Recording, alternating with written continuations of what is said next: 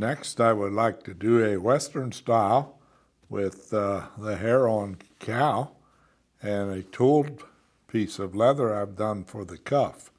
So I will first of all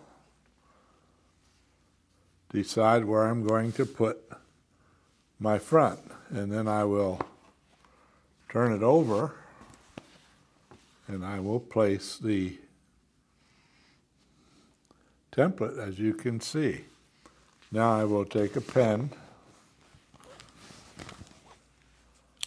and I will trace around the outside of my template.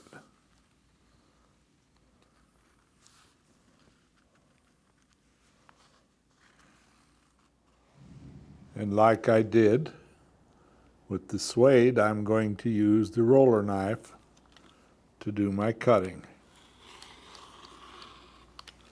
And as I did before, I will use a straight edge whenever I can.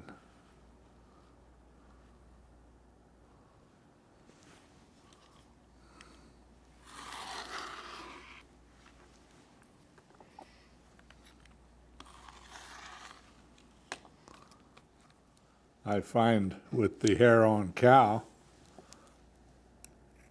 the shears works well to cut the rounded corners. For the back side of my one with the hair on cow, I'm going to use a piece of chap leather, so I will turn it over on the back side and making sure that I have my template properly on the right side. So now I can do the same thing with my pen. I can mark for the cutting line.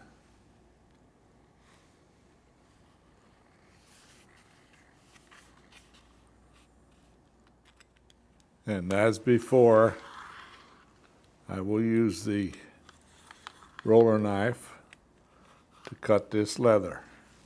I always like to use a roller knife when cutting softer leather.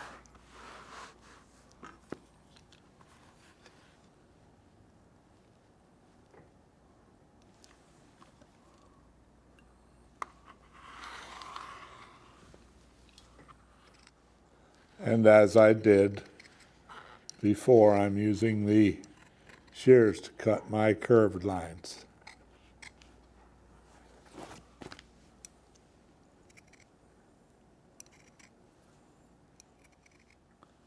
Next, I will cement my tooled piece onto the hair cow, and I will hold it, as you can see, in position. I'll flip it over, and then I will cement up to that line. I'm going to do it now with a dauber, and I will make sure I do not get any onto the tooled leather piece. Then I will completely cover this area of the hair cow.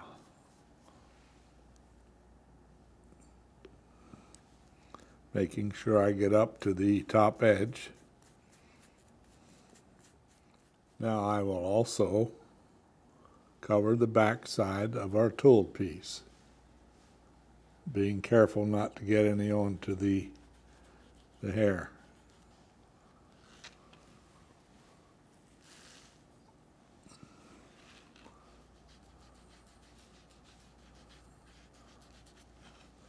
And then we will set this aside and let it dry until it gets tacky.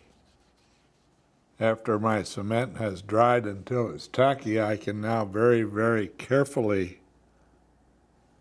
place my tooled piece onto the hair cow.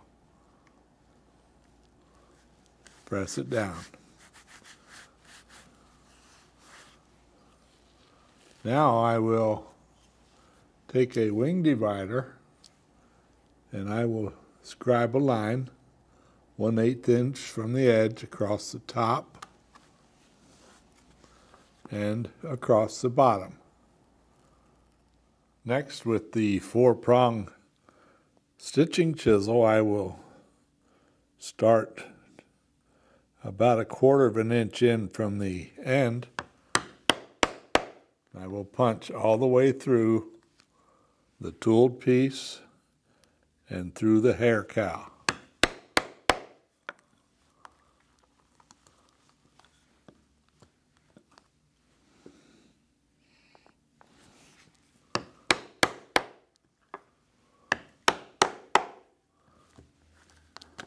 And I will do the same thing across the top. And now I'm using the 2-needle saddle stitching method, and I will stitch all the way across this line and also across the top. After we have completed our stitching, we can now prepare to cement the back to the front. And we'll do that by putting a line of cement about 1/4 of an inch wide all the way down the edges and the foot. We do not put any along the top of either piece.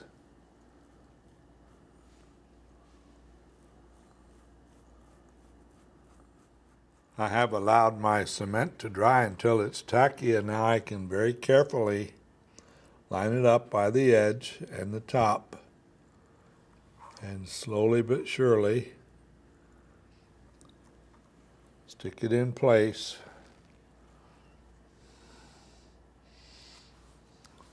And then rub it down. I have decided to do a whip stitch around the edge of this stocking with 1/8 inch leather lace. So the first thing I'll do is take my wing divider and scribe a line 1/8 inches wide along the top, as you can see. And now I will take the 1/8 inch thonging chisel.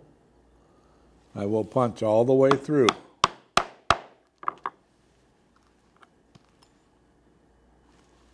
I will do that all the way down to the end of the tooled piece of leather.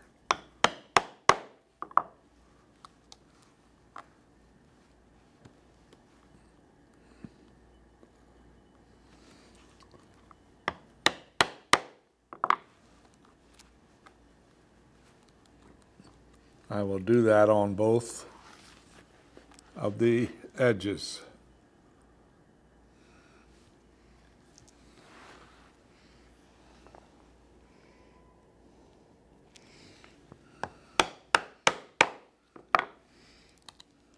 Since it's very difficult to see where you're punching, where we have the hair cowl, I'm going to now turn this over, and I will begin punching from the other side.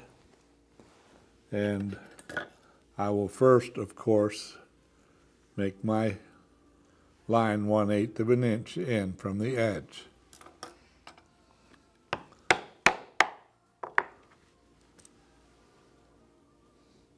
Now I will punch all the way around to the other side.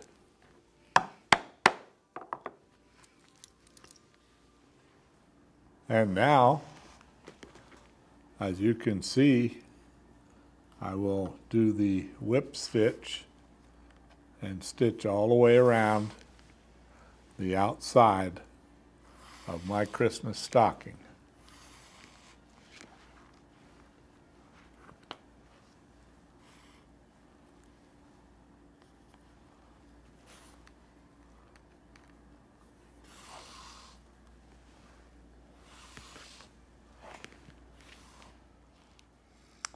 It's also a good idea to put a loop to hang the stocking on the fireplace. And to do that, I'll take a round drive punch, and right in the corner